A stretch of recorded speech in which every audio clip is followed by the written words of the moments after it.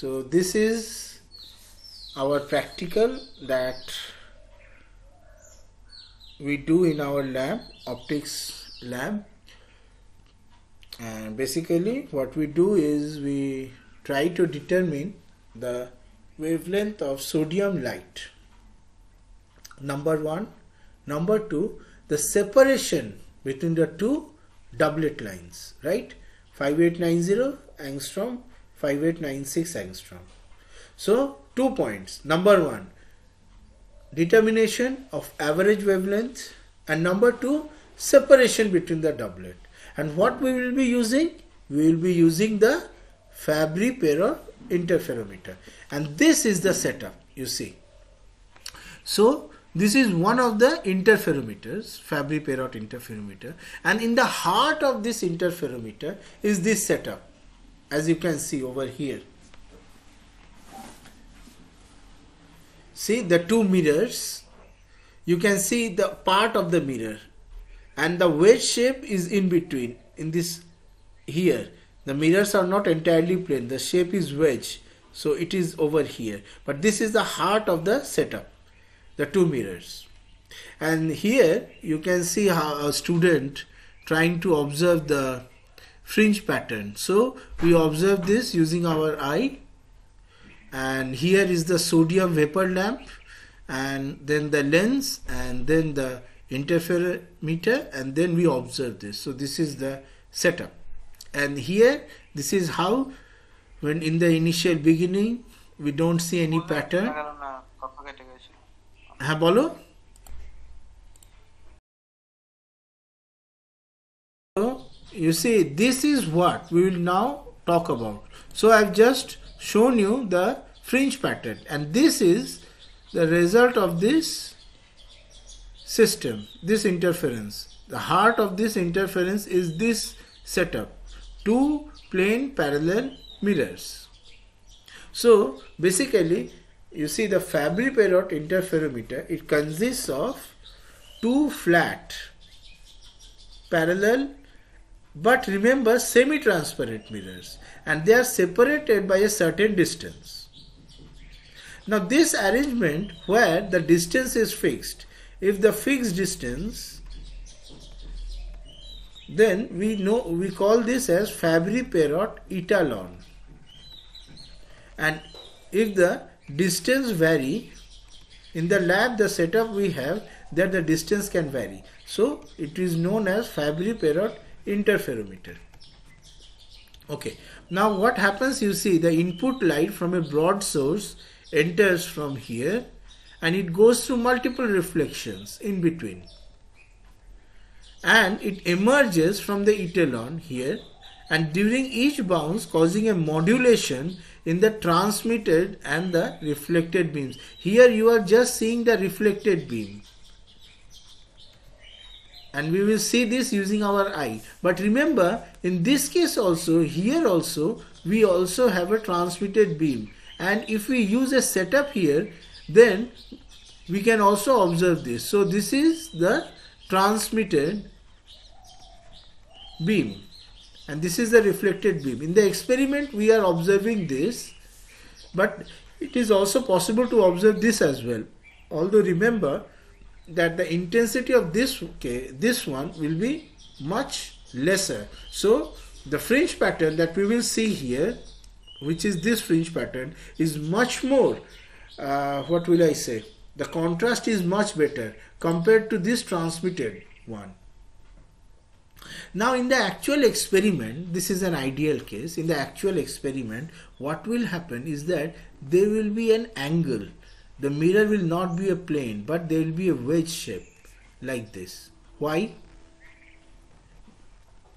The shape will be a wedge like this. The reason is that otherwise the reflection from these cases, they will interfere. Okay, so to avoid this, we will do a slight angle to this, the back end, and the wedge shape will be used. This is experimentally used. You see, these two faces, this one and this one, they are not parallel. Otherwise the reflection will interfere with each other and we will observe much more things, complicated. So to avoid the reflection from this surface, remember we want the reflection from the inner surface, not the outer one. But if the two surfaces are parallel, then the outer one reflection could also cause a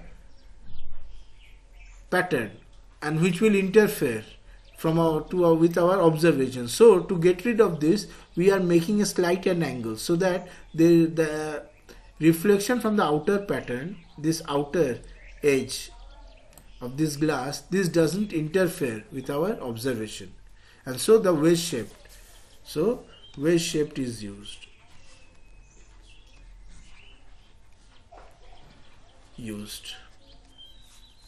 Fabry Perot configuration, and here the input light basically bounces between, as I was saying previously, you see, between two closely spaced partially reflecting surfaces. You see here the shape is wedged so that the reflection from the outer surfaces, they don't interfere, and the inner surfaces are reflecting, and this creates a large number of reflections here.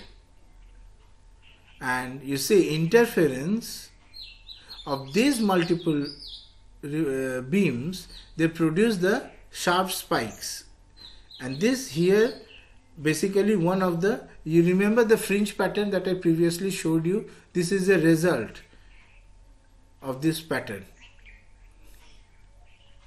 So sharp spikes in the transmission for the certain light frequencies.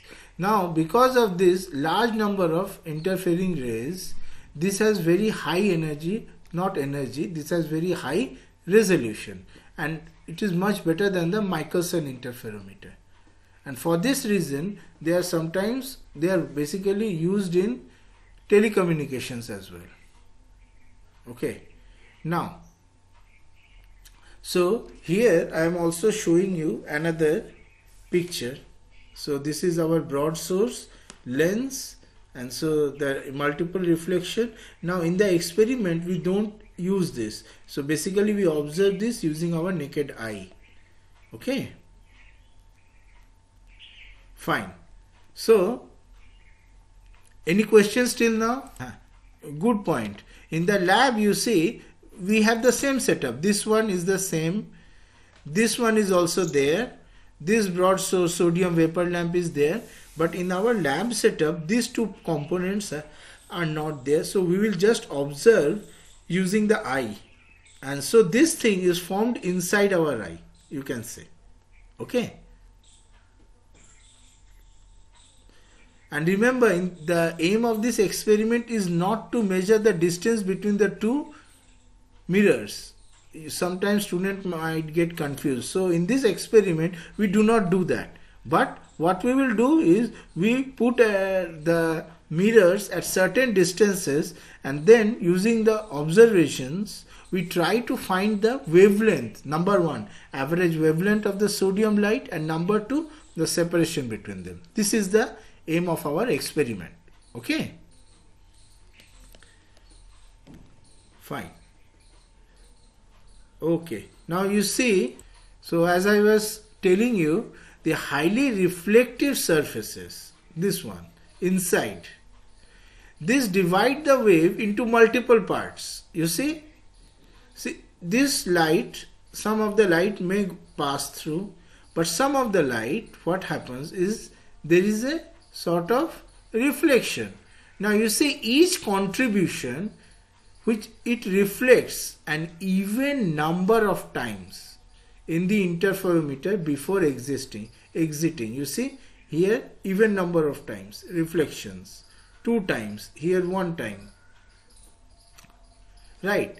Now what happens when these different contributions emerge from the interferometer? Now this depends on the relationship between the size of the cavity and the wavelength of the light. I will just show you sometime from now the actual relationship.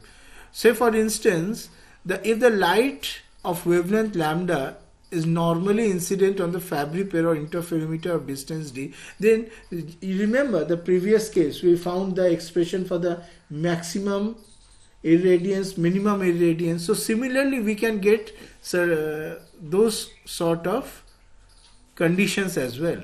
Okay, now so here I have just shown you an example of constructive interference. You see, this is directly transmitted and this is after twice reflected, sort of this. Okay, so when the cavity is of length 5 lambda by 2, you see the neighboring contributions, they all add up and they emerge from the interferometer. But when the cavity is of length 7 lambda by 2, you see here this is like this is like this. So what happens is that the neighboring contributions will cancel and the overall effect is that the interferometer has a very weak light output. Okay, I'm just showing you to an example. Fine. So this is our fringe pattern that we observe in the experiment. Okay. So these are also very fine fringe pattern. This is from our lab, this one, but this one is from a different setup. Now you can see the very closely lying space, the sodium doublet, but in our lab we do not observe this. This also depends on the mirror properties. In our lab, the mirror is such that we don't observe the very finely closed spaces. Okay. And this is yet again Fabry Perot interferometer fringe observed from some other setup. I have just shown you that you can also get such finely observed fringe patterns. Okay. Now, before I bolo. ওই dark line আর bright লাইনগুলোকে পরিষ্কারভাবে দেখা যাবে নাকি ওটা নির্দিষ্ট জায়গায় পরিষ্কার হবে? না, এই রকমই মোটামুটি দেখা যায়, more or less. If you use a laser source and all that stuff, then you can get something like this. Also, as I was saying you, it depends on the mirror properties as well. There is something called finesse. If you look into the mathematics of the Fabry Perot interferometer, you will understand the sharpness of the fringe. Here the fringe is very sharp, but here it is not so sharp. Again, here the fringes are quite sharp, but here it is not so sharp. But again, for our purposes, this is good enough. At least we can identify the fringes. And you will see that in the experiment, we are able to get quite reasonable account of the difference between the two doublets. So even this overall not so sharp fringe can give us very good results. I will show you just now. Okay, so sodium doublet origins, just for you to remember. So 3p half, 3p 3 halves. Remember, very important, why do we get sodium doublet? The reason is spin orbit interaction. Had there been no spin orbit interaction, then we will not observe the doublet. Sometimes we also ask this in the experiment as well. Remember these facts. আমি অনেকগুলো জিনিস তোমাদের বলছি, you must remember this. Okay, so this is our setup, the lab setup. Okay, so as I was saying, okay, so this is our experimental setup of our lab. Now I am going to show you a short video. Okay, now just observe. So you see, this is the setup, and this is the fringe that we get from this setup. Okay, so this is observing from the naked eye. So here you see this is the sodium vapor lamp and this is the lens system. Okay, sodium vapor lamp, lens. Okay, next. So this is the heart of the Fabry Perot interferometer, the mirror system. Okay, next.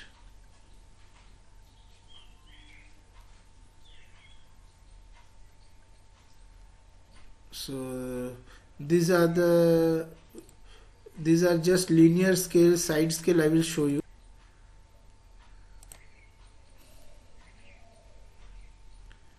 Okay, so adjustment screws also, you have to take readings from this. Okay, these are the vertical and just a second. Yes, this one. This is the horizontal and vertical screw. I will just show you what is the importance of these screws.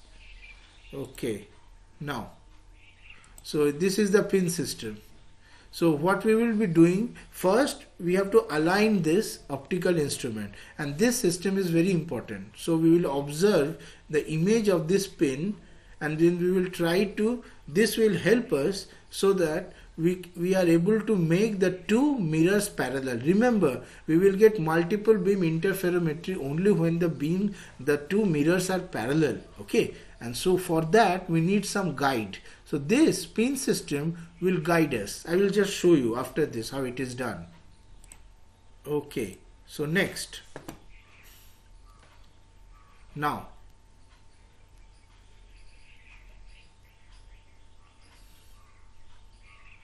so this is the overall setup.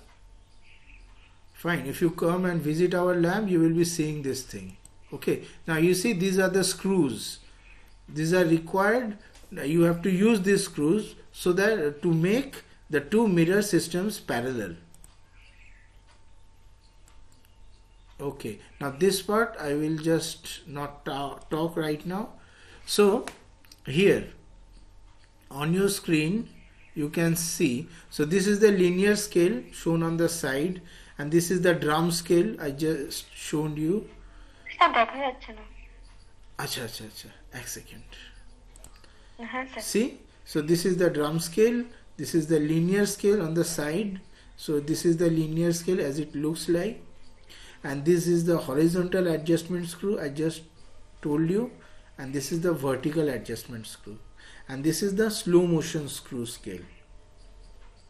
Okay, and I just showed you in this video how it looks like.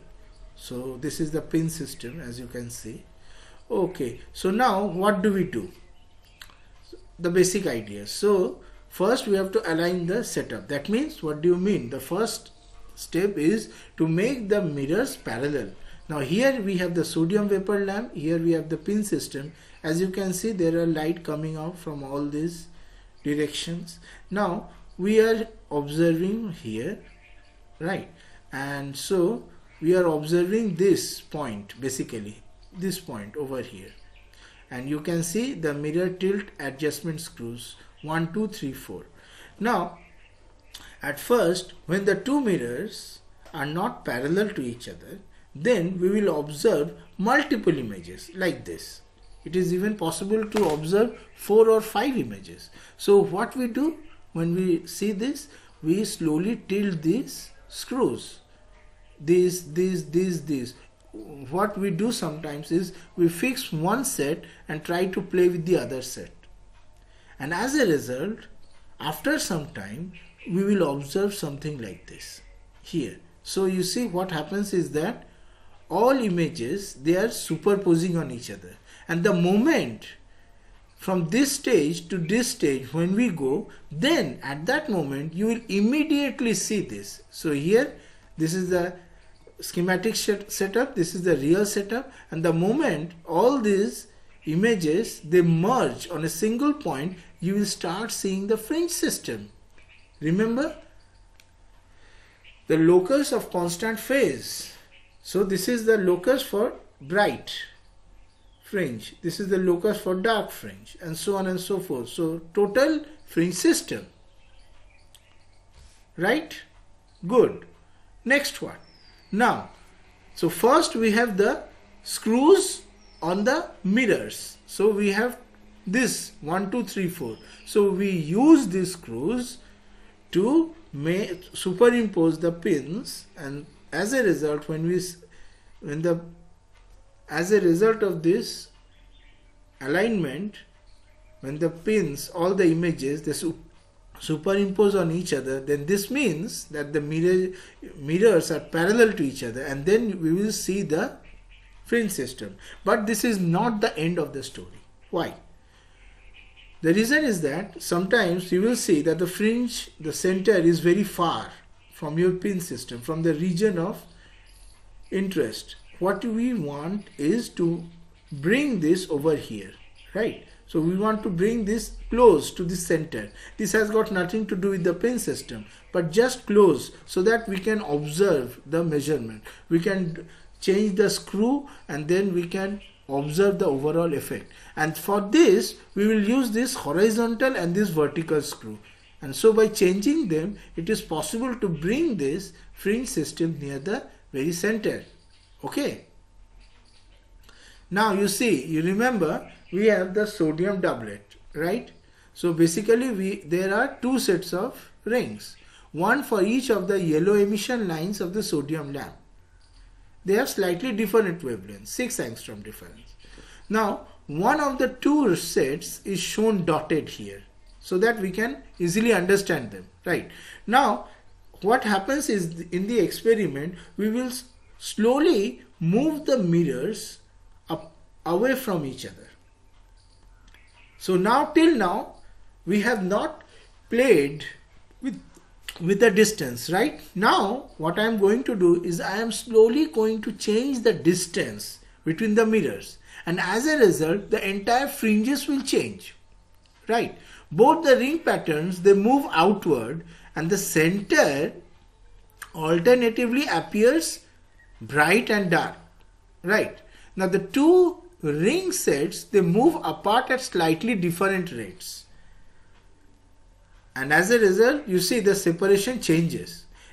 Eventually what you will see is that one ring set will catch up with the other one and they will overlap completely, and then what will happen? We will see complete bright and complete dark. Okay, so in between we will have something like this, and then we will have this overall ring set when there is a complete overlap. Okay, and finally again the faster ring set will surpass the slower ring set, and eventually they will be interleaved again. So this is the overall thing. Now you must be wondering that, sir, this figure looks very nice, but do we really observe this? Let me show you.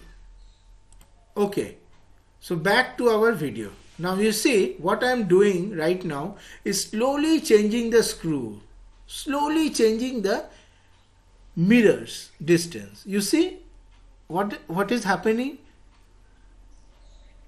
The fringe pattern slowly is changing, right? As a result, the fringe pattern. So this is the first part of the experiment.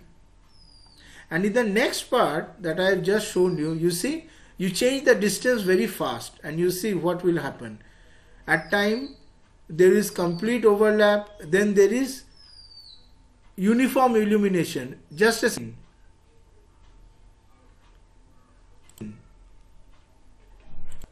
Bolo. Here you see uniform illumination.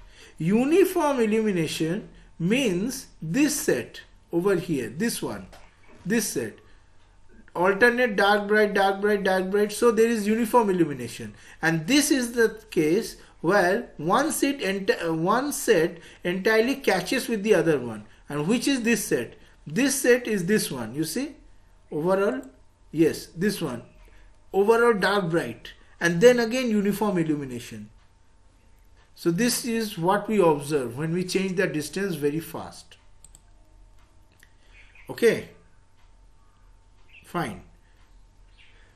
So I have shown you experimentally that these figures are not just for playing or just for drawing. It is really possible to observe this.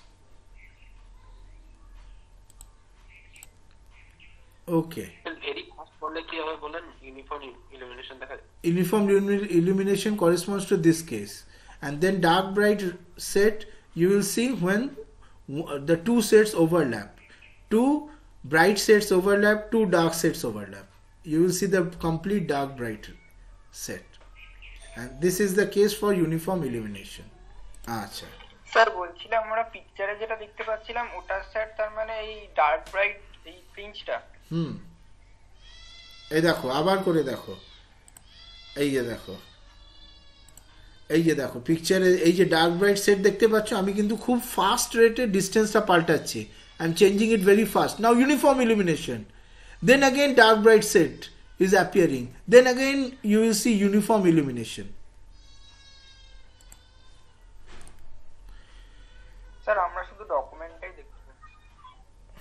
ও আচ্ছা আচ্ছা, ভিডিওটা দেখতে পারোনি না?